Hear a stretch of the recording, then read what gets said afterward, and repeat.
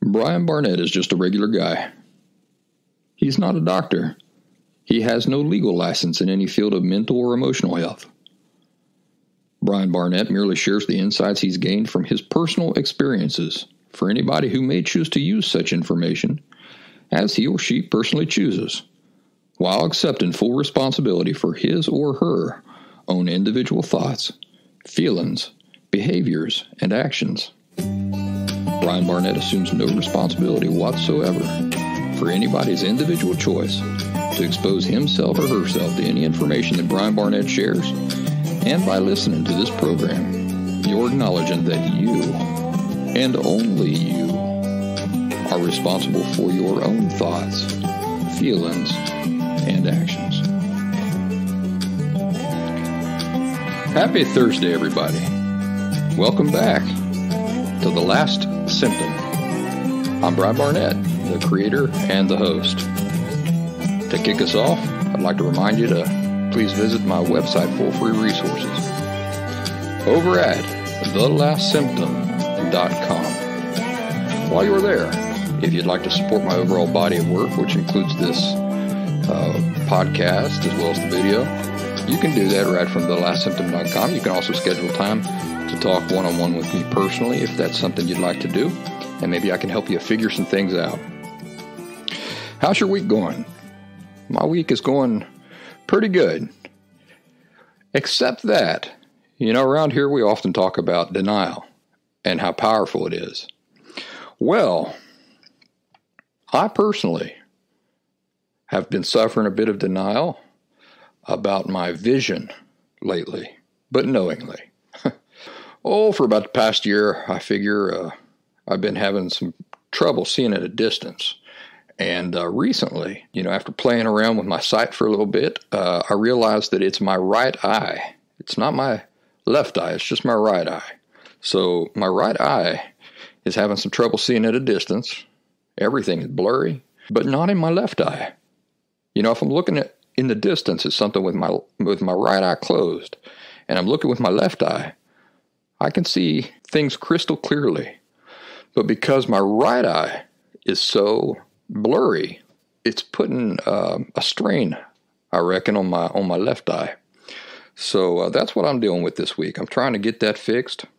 Don't know if you're going to see me wearing glasses sometime in the future, or if I'm just going to stick a contact in the one eye, or what the deal is, because I've never had any problems with my sight, and I just start really noticing it. I've got a pretty big TV, but when I'm watching the TV, I can't really see the scores and stuff to know how bad the Red Sox are losing when I'm watching baseball and stuff like that. So that's what I'm dealing with. I'm going to try to get that fixed this week and figure it out.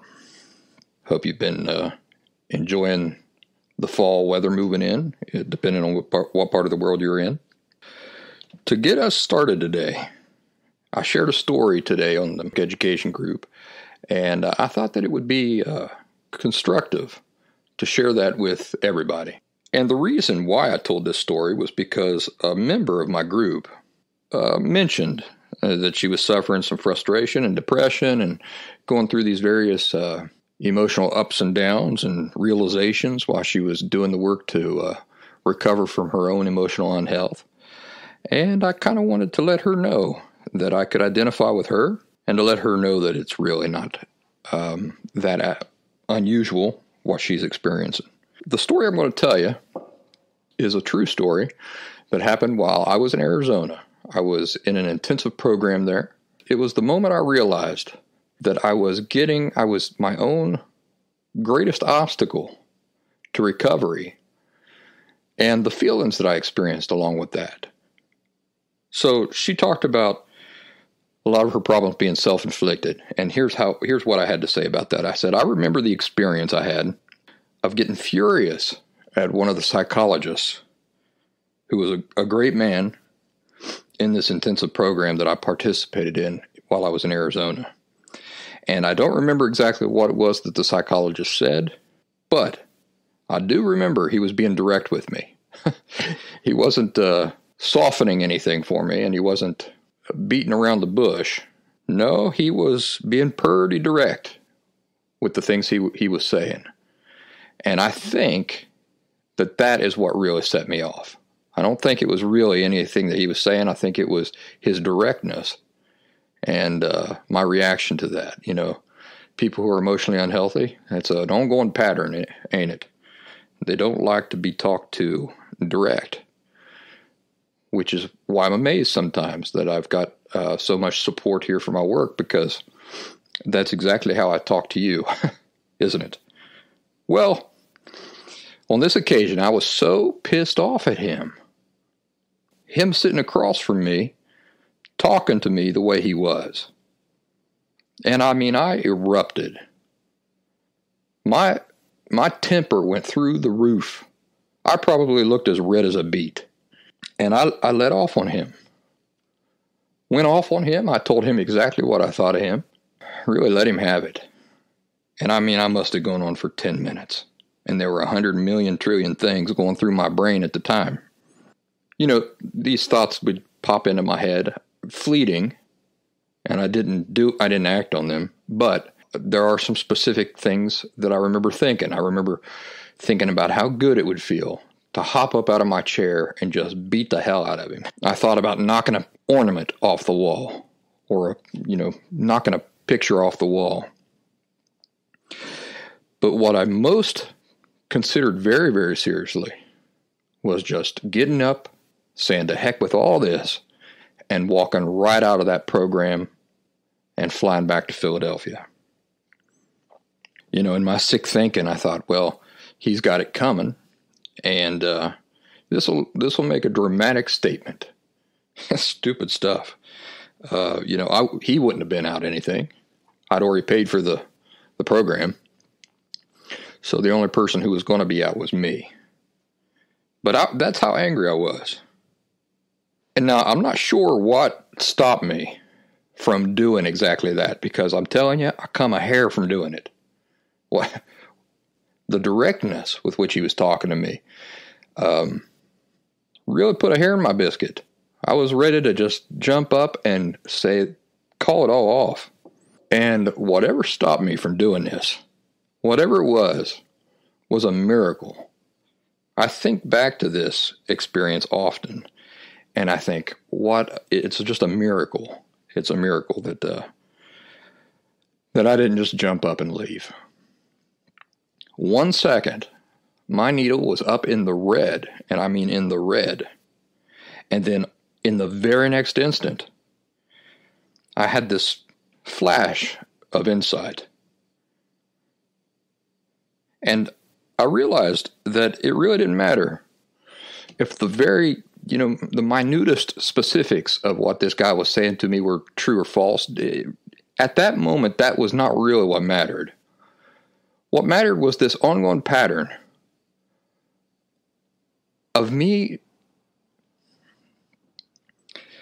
doing things in the hardest way that were bringing me the worst results, and yet clinging to that.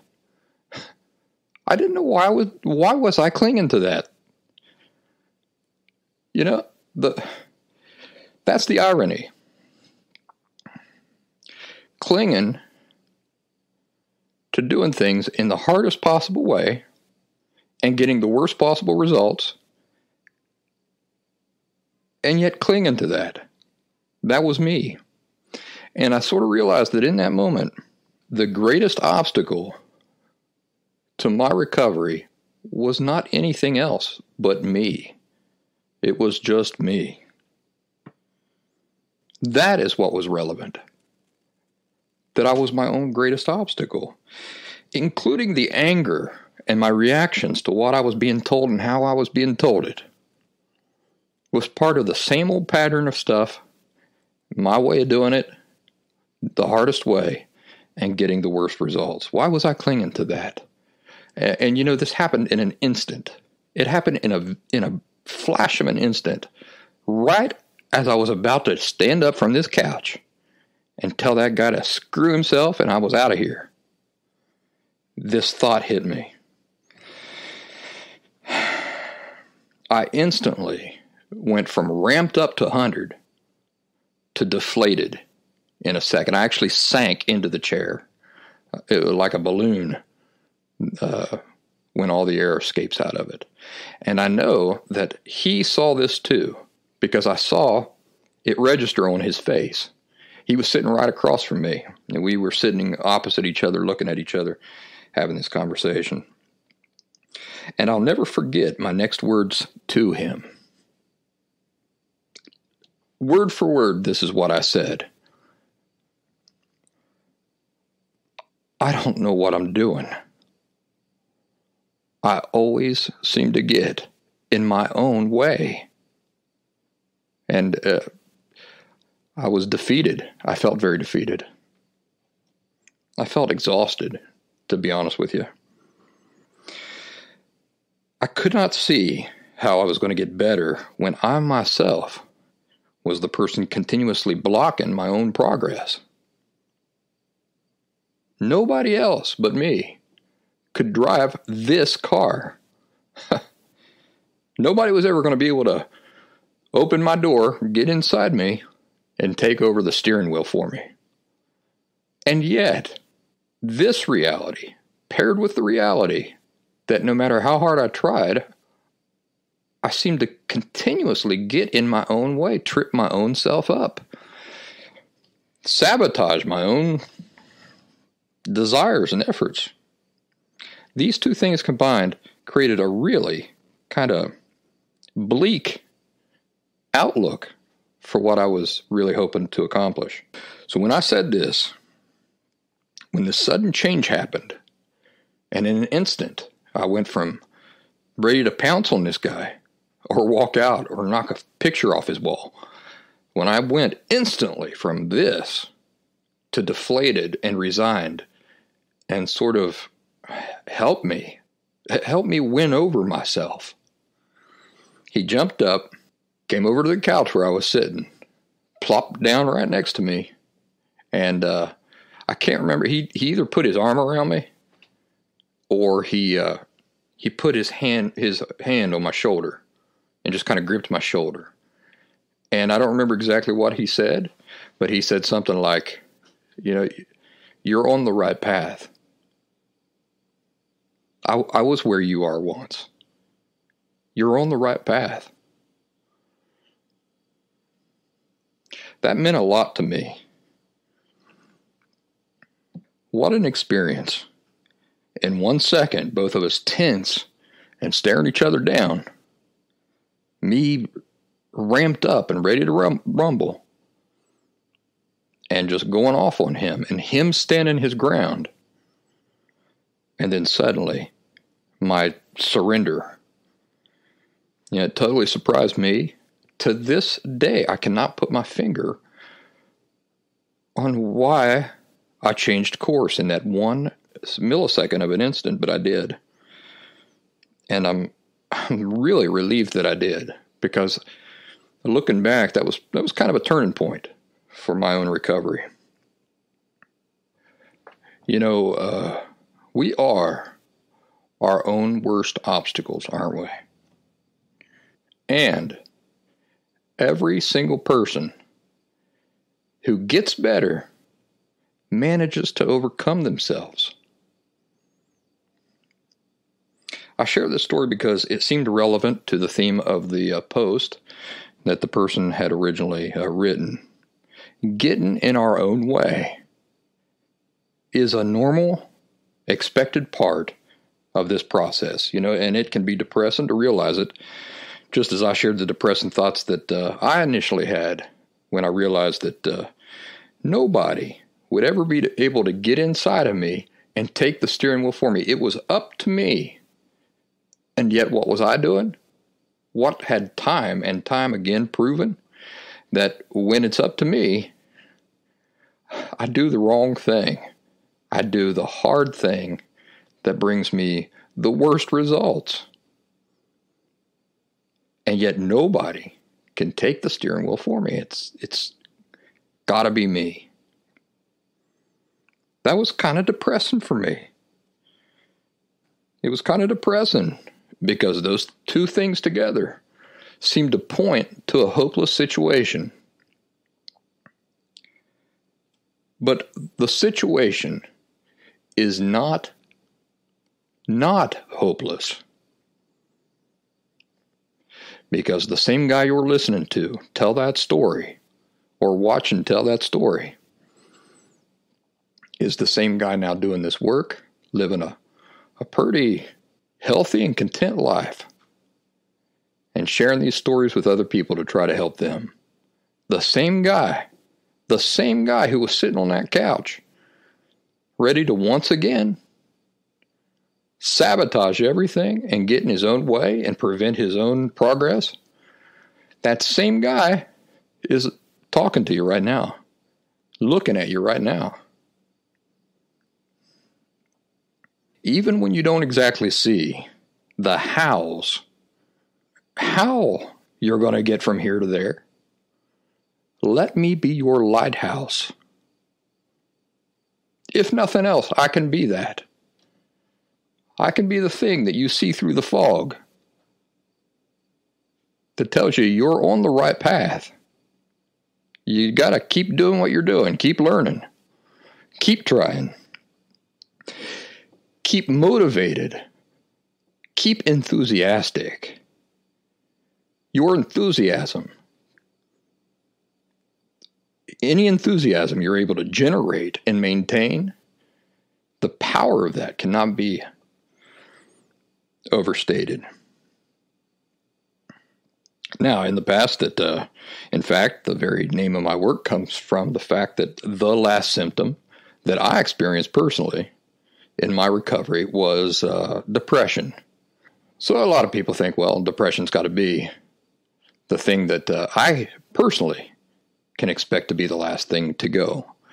Well, not necessarily. We're all individuals, and even though sharing the same emotional disorder makes people very predictable in the same ways, the same predictable ways, at the same time, the specifics of people's circumstances and lives, intellect, strengths, weaknesses, these are all individual things, right? Unique things to each person. So it's true that everybody will experience the same things. They'll have to do and accomplish the same things in their recovery.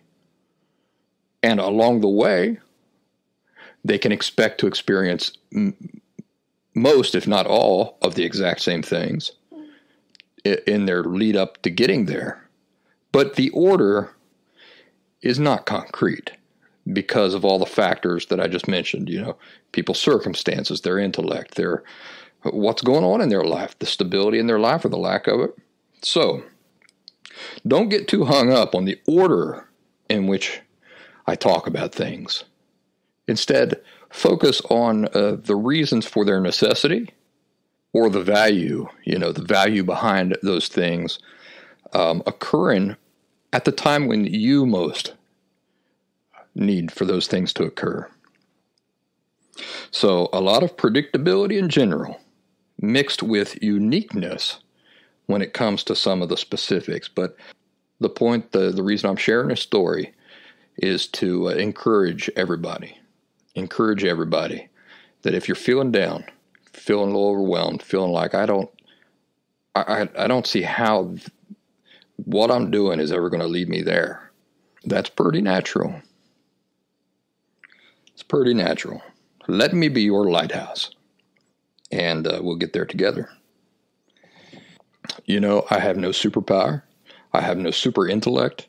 There's nothing special about me that allowed me to do it, except for one thing: willingness.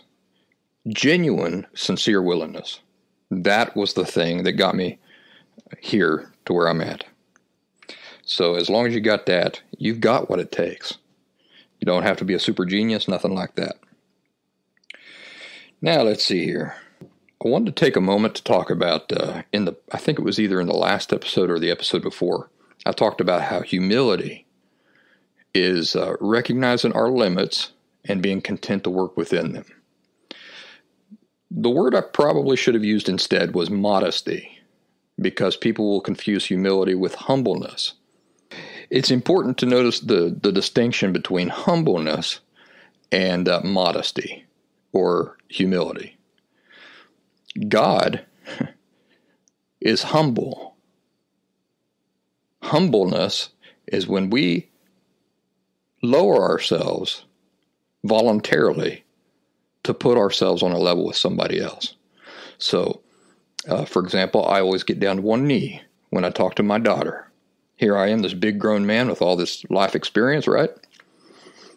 When she comes to talk to me, I get down on one knee so that we're eye to eye, so that she can feel that I respect the things she feels and has to say, and that we're on the same level. I'm not superior to her in that moment while we're having that conversation. I want her to feel like she has my entire respect and attention in that moment. That is humbleness. And God does that for us. You know, anytime you pray and he listens to a prayer, well, that's God being humble. Anytime he has patience with people who know so little, while he knows everything, and he patiently waits to hear what you think about the situation, even though he doesn't need your opinion. That's humbleness. So in real life, everyday life, a humbleness for us would be doing the same thing. You know, for example, like my daughter, getting down, making myself, putting myself down on her level of less experience, less knowledge, and yet taking her words and her feelings as seriously as I would take the President of the United States, you know, words and feelings and opinions. Humbleness. Now, modesty is most important for us. We cannot say God is modest, because modest is recognizing our limits and working within those limits. Does the creator of everything in the universe have any limits? No, he doesn't. So it cannot be said that God is modest. But for us, especially in recovery, modesty is a necessary requirement, because it simply means realistically recognizing what our limits are and being content to work within that boundary. And I was talking to somebody the other night, and I said, well, you might be thinking, would we have ever gotten to the moon? Would man have ever gotten to the moon by being modest? And the answer is yes. In fact, we did get to the moon being modest. We got there safely and back. Immodesty, the opposite of modesty, would have been saying, well, why stop at the moon? Let's go to Mars. You know, when the technology wasn't even there. We hadn't even been to the moon. Had no real accomplishments out in space. That would have been immodesty. So modesty did get us to the moon. It got us to the moon safely. We went when we were ready. We got people there safely, and we got them back safely. Immodesty would have said, well, heck, let's not stop at the moon, let's go to Mars, and let's go tomorrow. And the modest scientist would have said, well, no, heck, listen, we got to we got to perfect our rockets, we got to perfect our math, we got to figure this all out. So yeah, modesty is a beautiful quality. It's nothing, it doesn't indicate weakness at all. It indicates wisdom, intelligence.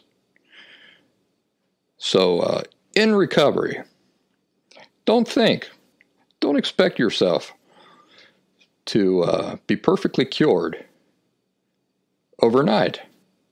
That's not very modest. It took me 7 years. I've told people that, I think given the right circumstances, the right personality, the right willingness, that a person might achieve the same thing in 2 years. But don't think that, okay, I'm going to have this thing licked by next week. Because then what's going to happen? Well, that immodesty is going to really work against you. Next week's going to come, you're going to still be behaving the same way, and you're going to say, oh, I hate myself. Hate myself. I was supposed to be better by now. Immodesty is not doing you any favors. All right? Now, one last thing we're going to talk about here, and then I'm going to wrap it up because I'm trying to keep these things a little bit shorter. Another message said, you mentioned that anyone dating or married to someone with BPD, borderline personality disorder, would also be considered emotionally unhealthy.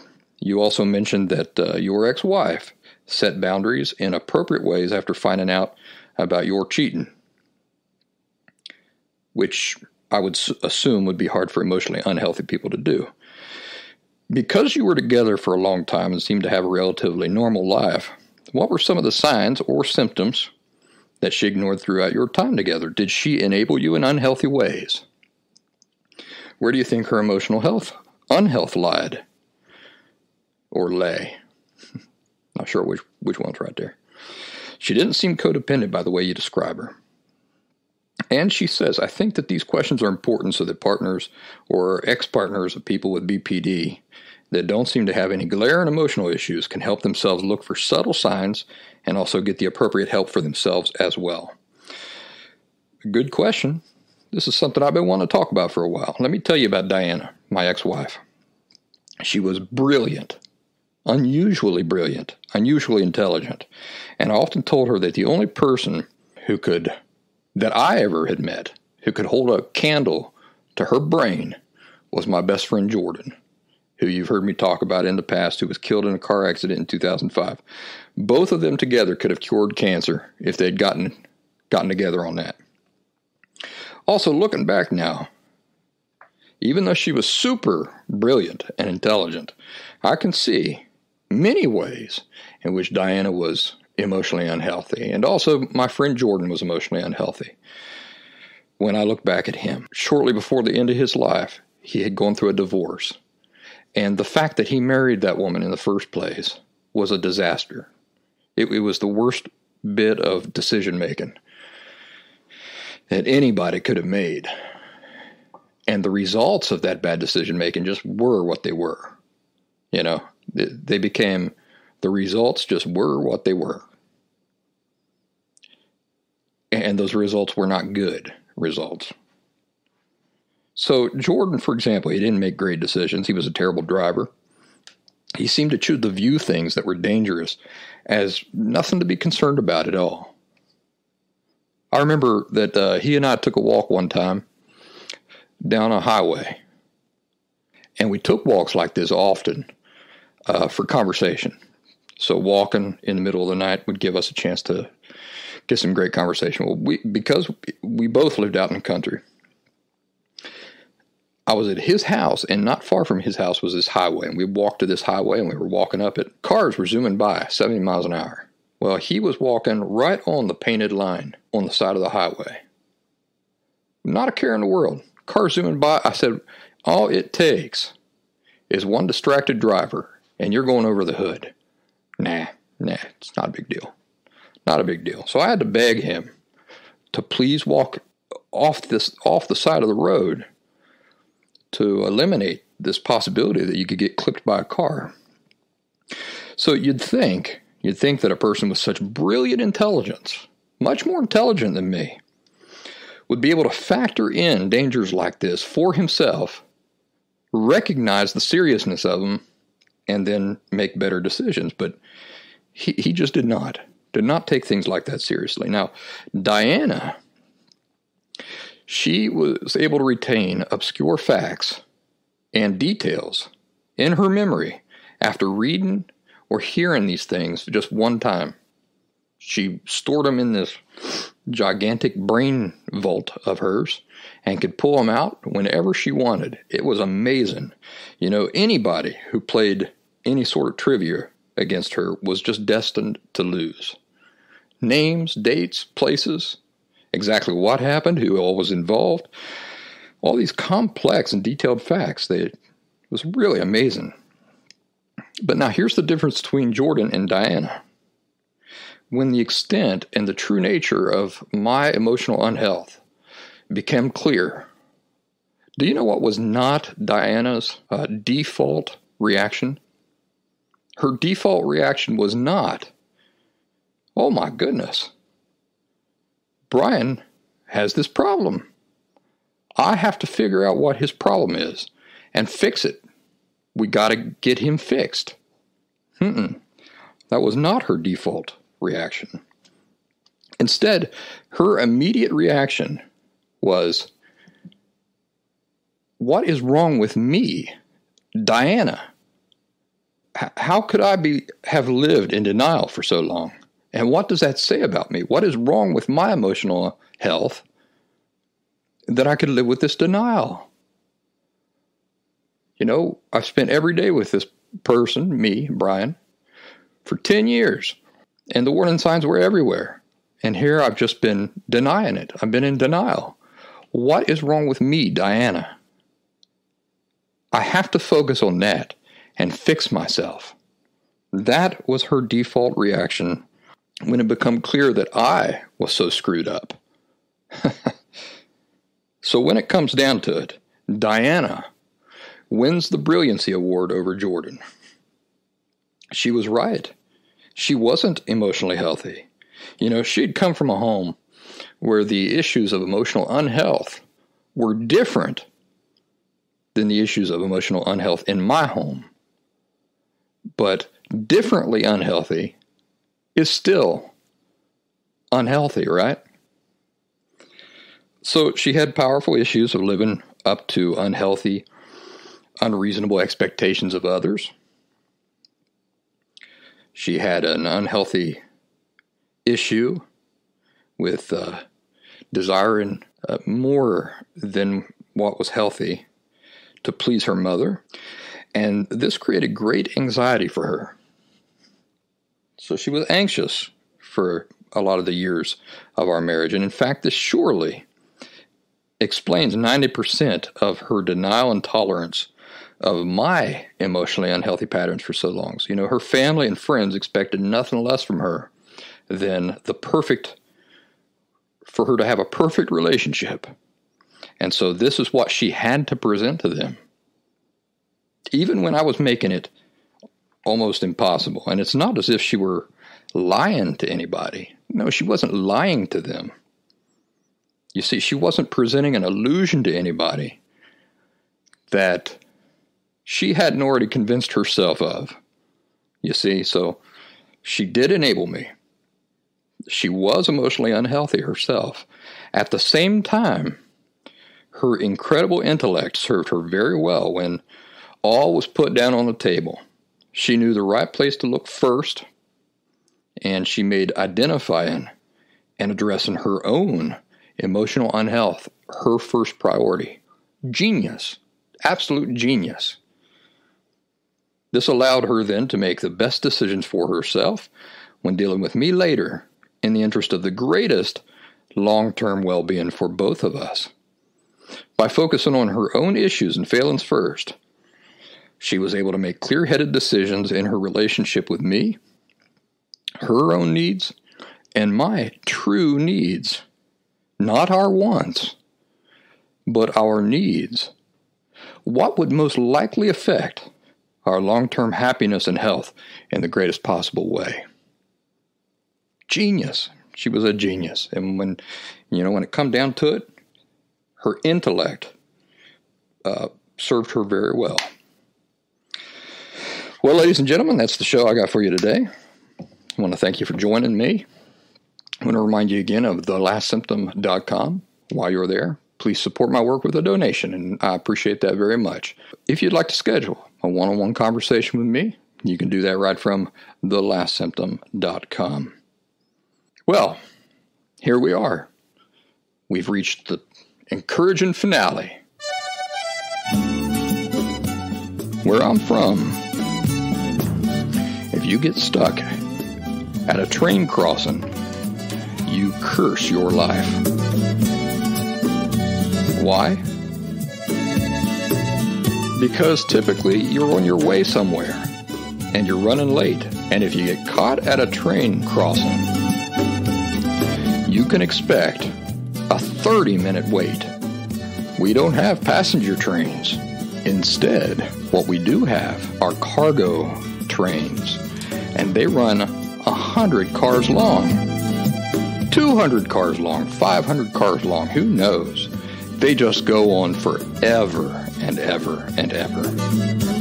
When I moved to Philadelphia, and I went out on my first day to work, I got stopped at a train crossing. I said, oh my God, I'm never going to get there on time. The train gates come down. They blocked off the railroad tracks. And guess what happened next?